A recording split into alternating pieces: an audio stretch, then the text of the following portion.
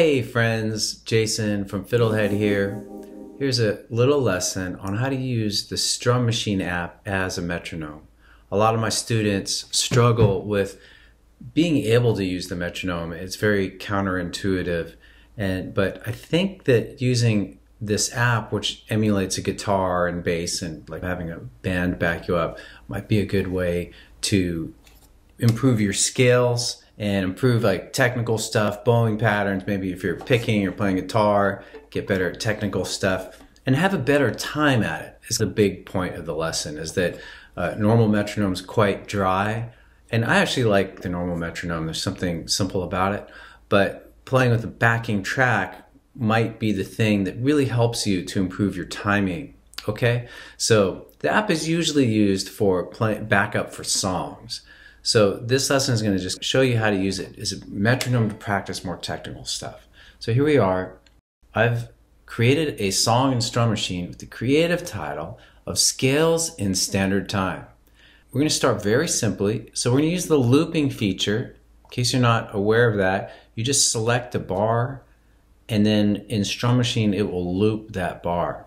But now I'm going to press play. Oh, my auto speed up is turned on. I'm going to disable that for now, because later I'm going to do that and show that to you guys. I'm going to simply play a D major scale and play it with some different variations at this comfortable tempo of 60 beats per minute. 2, 1, 2, ready, go.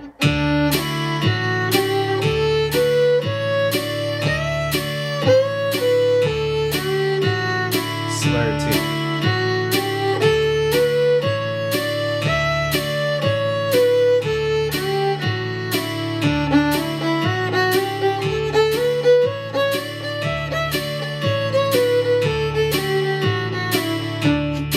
I have a little page set up. I can do any of these are all the kind of the major scales used in fiddle music. Now I can do my G major scale a little bit.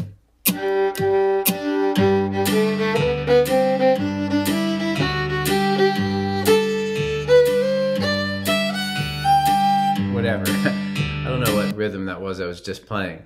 And you can also use it to practice really technical stuff and maybe have a better time at it. I'm going to go back to looping D and been doing this string crossing pattern, which is slurring across strings, but slurring 3 and separate 1. So it's a little odd.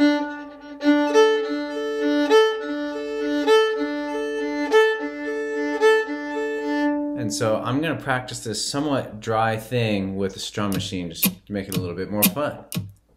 4 and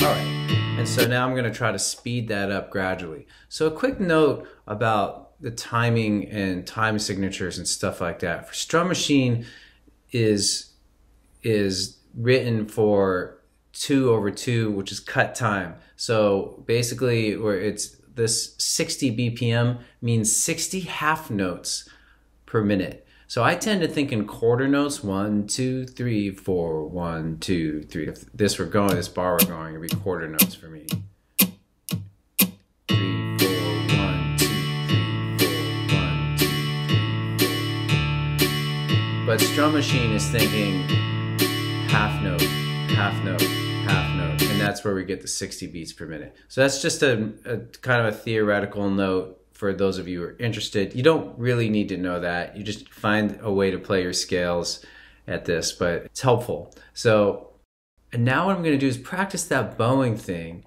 and slowly speed it up. So I'm going to speed it by 1 BPM. To my mind, that's 2 because I think in quarter notes. And then I think that's it. Ready to go. I'm going to loop on this. It'll slowly speed up. And then I'm going to work to a point in which I find that I'm starting to not be able to do it, a little unstable. And then that will be my edge. And then I know for today, that's about where the fastest I got.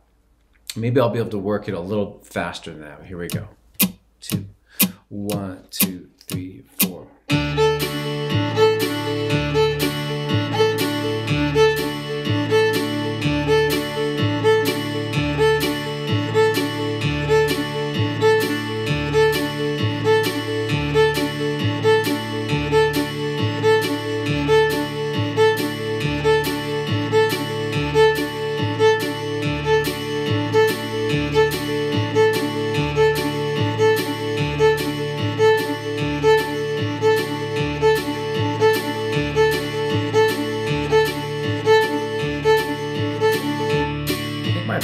fastest, I think it went a little past my edge.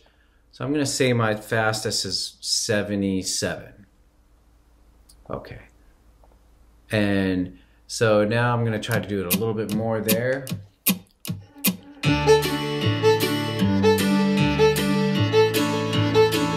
I forgot to set the loop feature.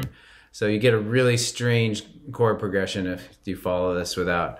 Anyway, I dare you to write a song using this chord progression. It's probably never been done before.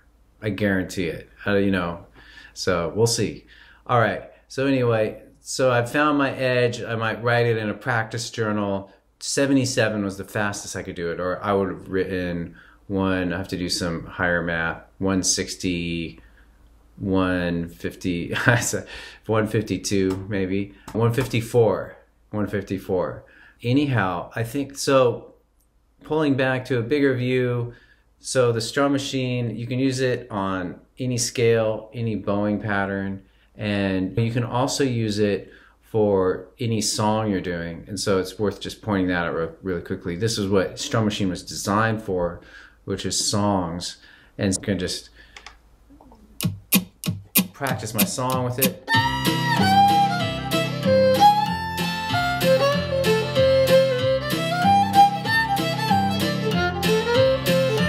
What's cool is you can use the same things I was showing you before in whatever song you're working on. So this song is in F. Maybe I just want to practice my F major scale before starting the song. Oh, maybe I want to start slower.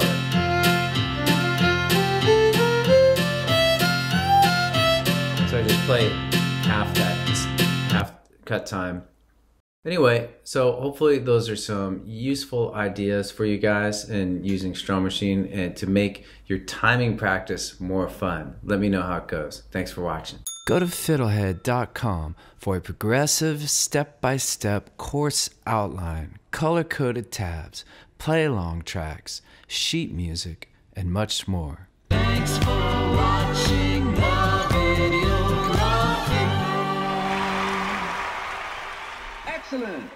And don't forget to subscribe. Thanks.